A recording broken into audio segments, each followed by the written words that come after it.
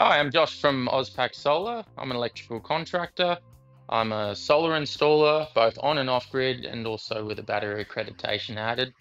Today, we're going to be discussing a three-part discussion about batteries, in particular, the value of getting them, the pros and the cons. So the first part of this segment is a main objection that we hear is that the technology for batteries isn't just not quite there. So energy storage technology and the need for it has been around since humans figured out how to create and control electricity.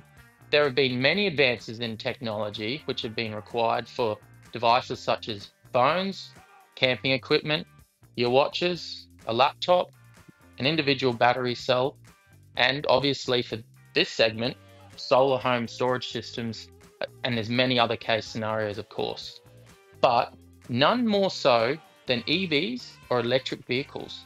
The electric vehicle market worldwide in 2024 was tipped to reach over 1 trillion Australian dollars.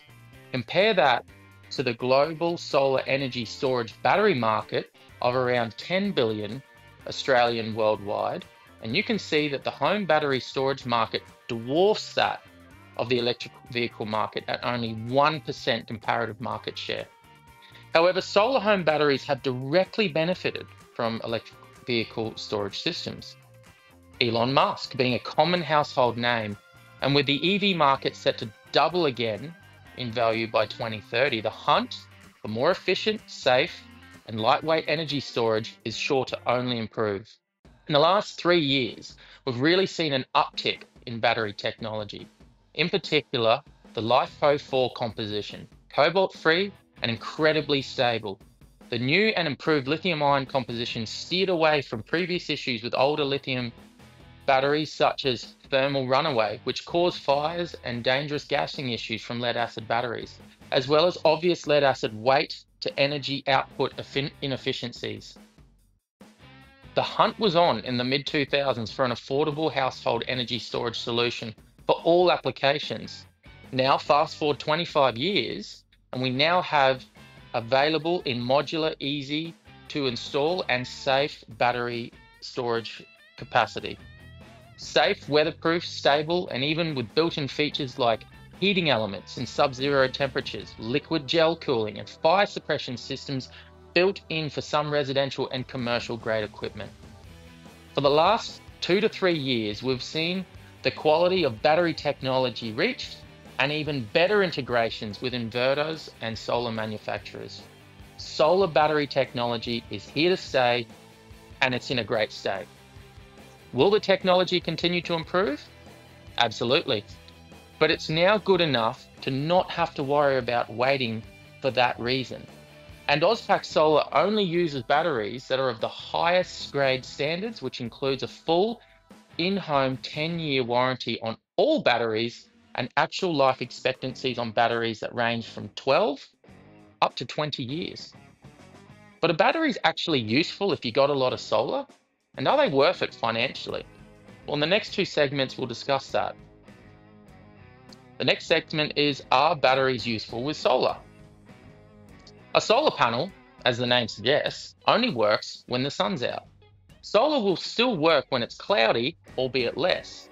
And when it's nighttime, if there's available energy storage, then batteries will work to provide power that your household requires. But batteries are also incredibly useful during the day, which includes businesses, off-grid systems, and homeowners. We don't often think about batteries being useful in the daytime, but let me show you a solar and battery system with some data so that this will make a little bit more sense to you. In our first picture, we have a graph of loads that the small business needed to supply. They have a 16 kilowatt hour storage of battery and 16 kilowatts of solar.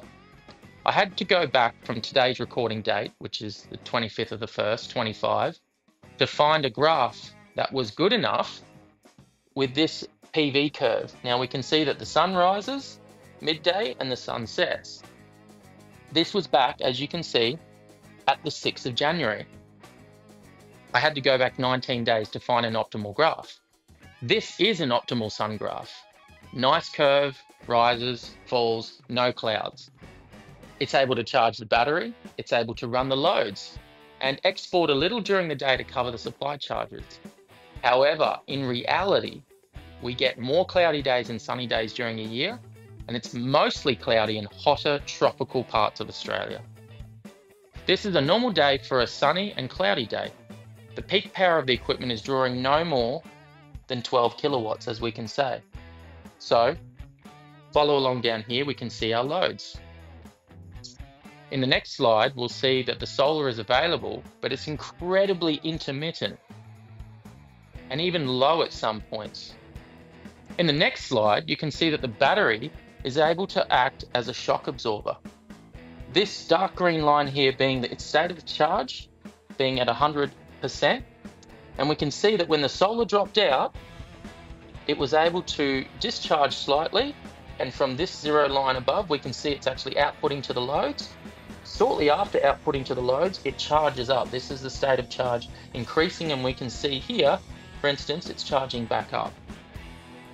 In the next slide, the grid graph is what is feeding to the grid from the solar in negative, or the south of the zero line, and above in the positive to the grid feeding the loads. So this is our zero line here.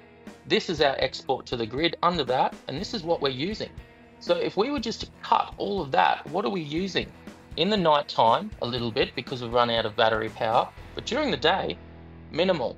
And the reason being is because we've got the battery there to act as a shock absorber. So on the next slide, let's combine the PV battery and loads data now. Where the battery is discharging to cover the loads, we can see this because the solar doesn't have enough available sunlight, most likely due to cloud cover. However, shortly after, when the sun comes back out and solar is available, it charges the battery right back up again. Hence, the battery acts as a shock absorber, as I've mentioned. If there was no battery, this power would need to be bought from the grid and at full price, when most people would assume that their solar was covering their loads. And we can see that with the loads here, the solar dropping beneath what the loads need, and the batteries coming in to pick up the slack, so to speak. So now let's look at the final entire graph put together. We can see the solar is strong for some of the day, and this helps charge the battery.